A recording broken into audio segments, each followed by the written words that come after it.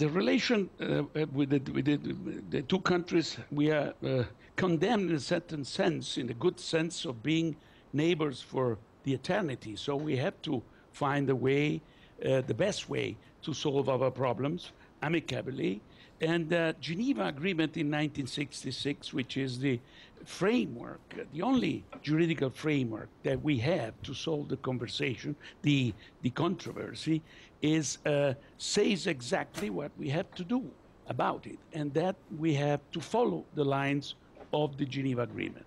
So let me just make sure that I understand this. There was a lot of discussion. The problem, there are two interpretations of the Geneva Agreement. Right. And I would say, I think that is the most important thing that we have to talk about, maybe, because the Geneva Agreement expressly disposed in its preamble that the matter must be resolved in a manner acceptable to both parties. Right. So no, we are united in the claim, but I would say, and I insist, that the solution is through the Geneva Agreement, and where it says that we have to look for a practical solution to the matter. And that is precisely the problem. It is the validity or invalidity of the award of 1899. That is what the Guyanese government says. It is about the Geneva Agreement. It's precisely, instead they should the Guyanese government should say what it means. All right, so Sadio, how would you propose, Sadio? Solution. How would you propose? Sadio, let me show you something. This is, I don't really need to show you. You hear the back and forth. I imagine that is. All right, I understand, and I apologize for the shortness of this conversation. Let me go to Malika. Malika. Well, this is because, I mean, there are many, in the Geneva Agreement, there are different means to solve the problem. And our position is that the Geneva Agreement, the objective of the Geneva Agreement is not the validity or invalidity of the 1819 award.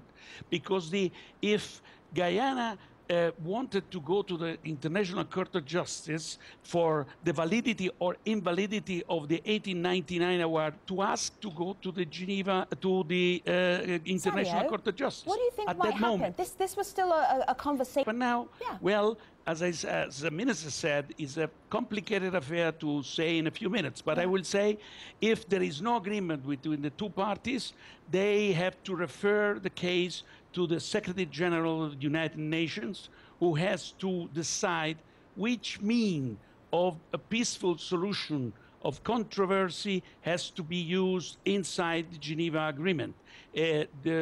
Those means of solution, or peaceful solution, are in the Article 33 of the Charter of the United Nations. So if there is no agreement between the two parties, they have to refer to the Secretary General of the United Nations.